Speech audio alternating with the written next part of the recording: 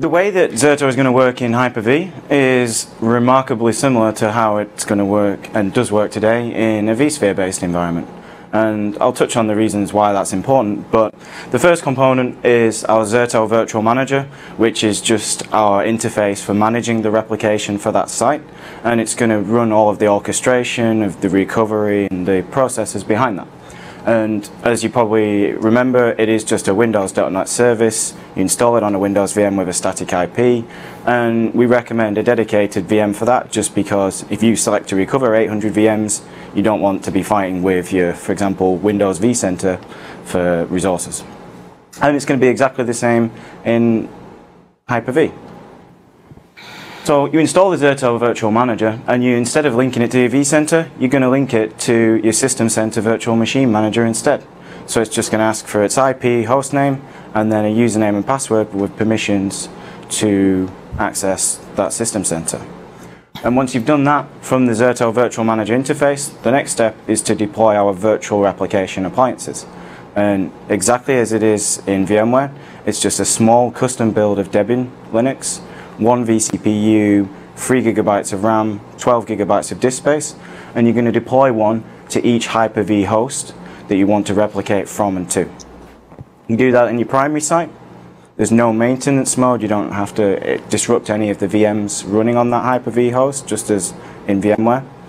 And once you've deployed that infrastructure, you do it again in your second data center, and whether that's VMware, Hyper-V again, doesn't matter. And then you link the two Zerto managers together. Once you've done that, then just as you do in VMware, you create a virtual protection group, which is our logical mapping of which virtual machines you want to replicate and protect. You specify the SLAs, the target site mappings, click go, and all the same functionality, so the continuous replication of just the changes, giving you an RPO of seconds, no snapshots. The journal-based recovery is exactly the same in Hyper-V, so you can recover to increments every few seconds, up to 5 days in the past. And all we're going to do is automatically convert the workloads on the fly from EMDKs to VHDs and register it up in Hyper-V. And we have, a lot of feedback from Microsoft customers saying they don't really have a good DR solution between the Hyper-V instances. And also another common use case is we have customers saying, I don't necessarily want to pay for VMware licenses for my DR site, especially if it's just sat there doing nothing. And quite often most customers already have paid for Hyper-V in their Windows licensing, so they can install Hyper-V in DR and just leverage Zerto to get a copy of the VMs there. And it's actually a great way of building up your skill set in Hyper-V to start by using it in dev test and then DR. And then, maybe in a few years, people might start really considering it for their production workloads in larger environments. And that exact route is exactly how VMware got to where they were today. And a great way of actually figuring out, how will it perform, how will it work with the production workloads, is once you have your VMs protected, so in vSphere here, Hyper-V here, you can do a failover test without shutting down in production, bring them online in an isolated port group on network switch, and actually have those VMs running in your Hyper-V and see, how does it perform, how does it actually work, as well as obviously testing the applications, checking that the data is consistent and it actually works. And the important thing is that from these Zerto managers, it looks exactly the same. So you can't actually look at a Zerto manager and tell with the settings available whether it's Hyper-V or VMware behind it. It just doesn't matter, because it is an abstraction layer and we're just commoditizing the hypervisor that runs behind that, because it's just replicating and protecting virtual machines. Any questions on that? I guess the 5 partners are just to show that it doesn't matter? So on the storage, exactly, yeah. Because just as in VMware and in Hyper-V, because we're replicating between these appliances, from anything to anything, local disk, there's no storage. Specific reason why any of these are on there, right? No. Just to say any. Yeah. Yeah. Trust me, we wouldn't be putting EMC for a specific reason there. And just to add to that, we also, for example, we are today the only real replication solution for vSAN, for example. We support vSAN. There's no other replication solution out there for vSAN. There's vSphere replication, but it's kind of like an SMB type solution. So for even VMware's flagship vSAN, we are currently the only solution that really provides full replication for vSAN. All right, this isn't a like a conversion process. It's just a containerized replication of VM to VM from one area to the other, source to destination. So for the initial replication, yes, it is just a copy, but then as part of all the workflows for recovery or testing, then that's when we'll perform the conversion piece. So it will increase the recovery time objective as opposed to within the same hypervisor, but that will be included in the workflow. Okay. One thing to add to your question, which is a great question, is that we don't believe in adding a hypervisor on top of hypervisors. Okay?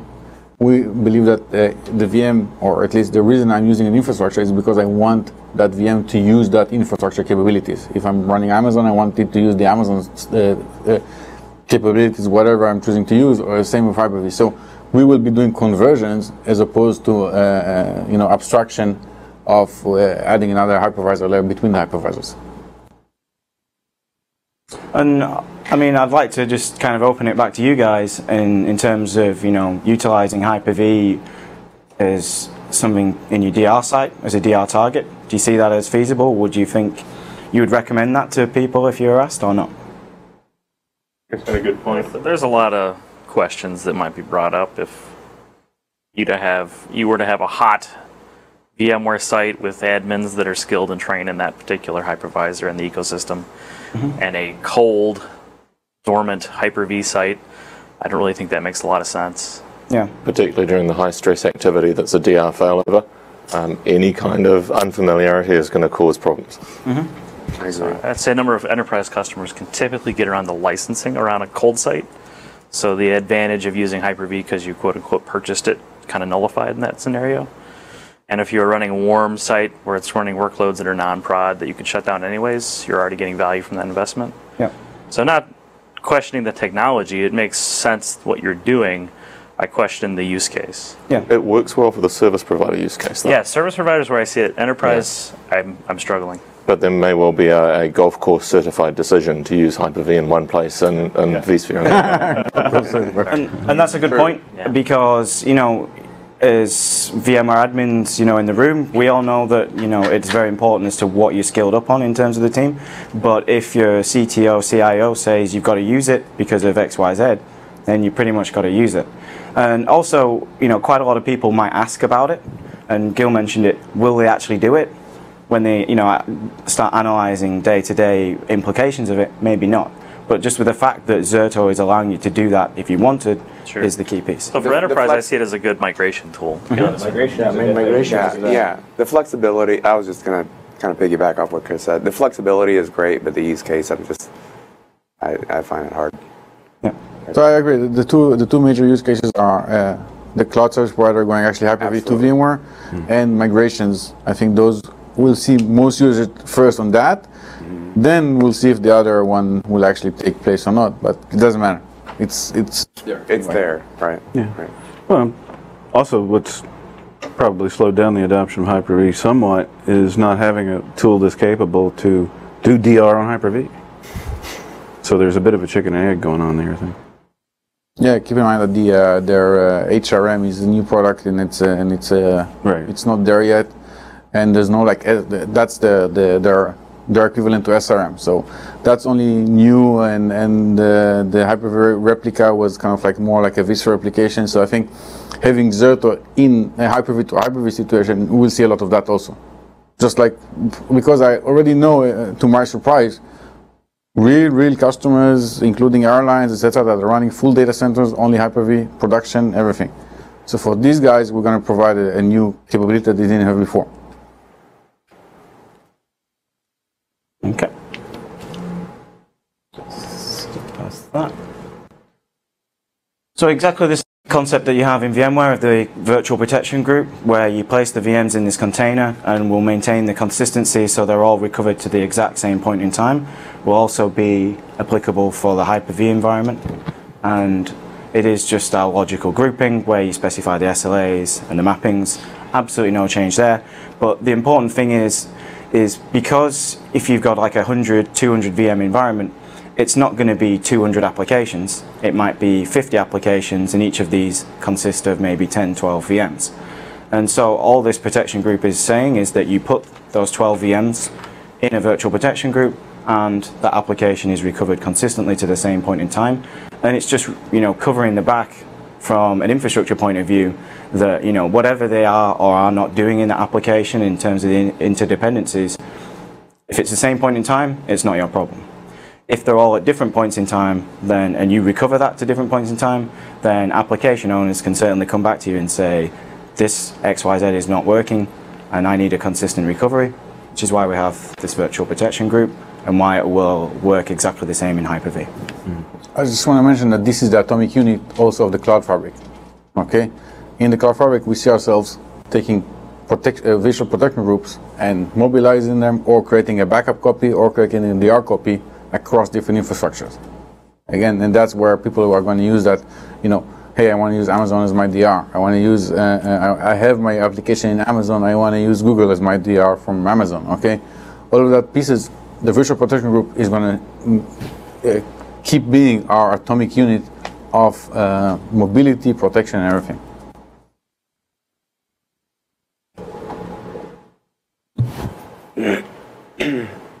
So all the same functionality, click to fail over, boot orders, IP changes, any custom scripts will also be exactly the same. We also have the same click to test anytime, where you can bring the VMs online in an isolated network.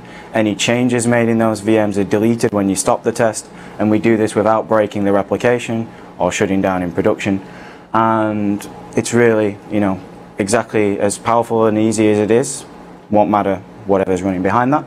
And then the new feature that we have already released is Offsite Backup. And what this essentially is allowing you to do is take copies of your replicated data to separate storage in your DR site.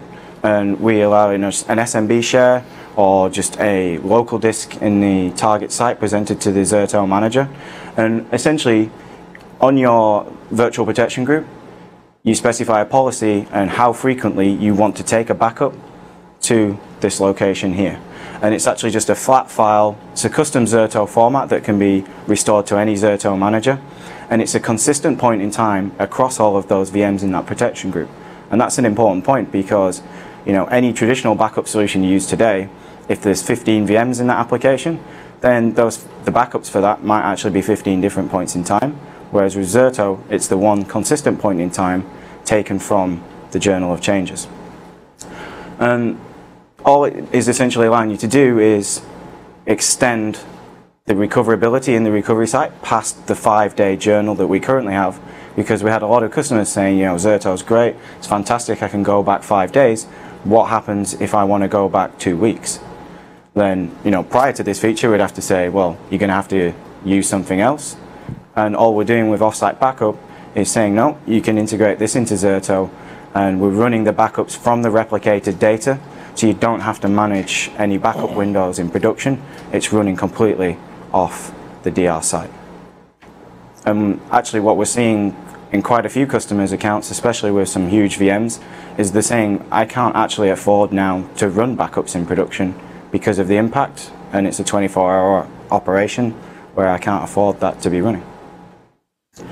And all it's going to allow them to do is recover the virtual machines registered into the Hyper-V or the vCenter, and it's from that point in time, whatever they want to do with that thereafter, restore disks, files from within those VMs, the whole VMs themselves, it's completely up to the customer, and it is just giving them a VM or a group of VMs from that point in time. Are you able to take a VMware offsite data backup and put it into a Hyper-V to rehydrate it? Or is it same to same? Good question. Great question.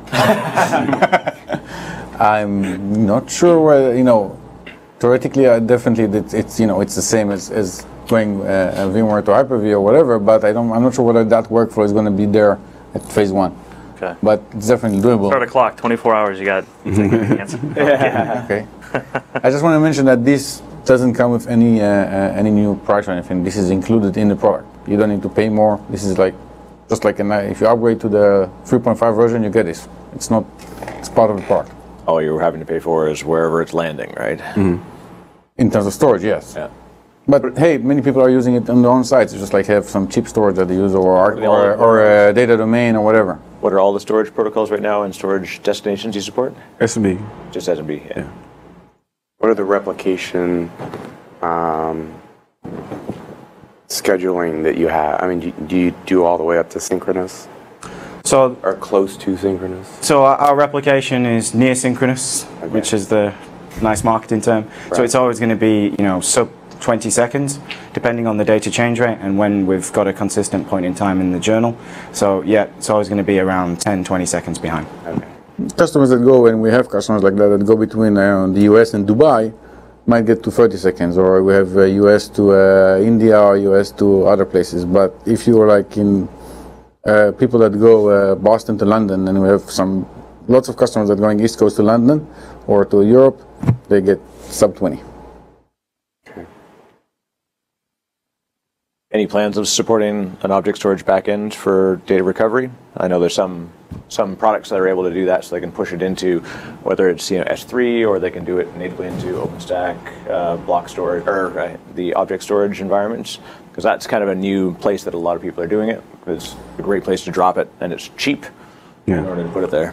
We can argue about it's cheap or not, but yes, that's our AWS solution is going to work like that. Right. We're going to basically have an EC2 VM that is going to use object storage to store all the DR data. Right. And when you recover, it will recover it into EC2. It initiates the EC2, yeah. Okay. So yeah, that's the whole public cloud approach is going to be using that. Whether it's actually going to be cheaper or not, we can go and do the math. I'm not sure what. I think it's more the private cloud side is more and more folks are starting to yeah. use just putting object storage in their destination and then So we'll use that. We'll enable them to use that, definitely. Okay. So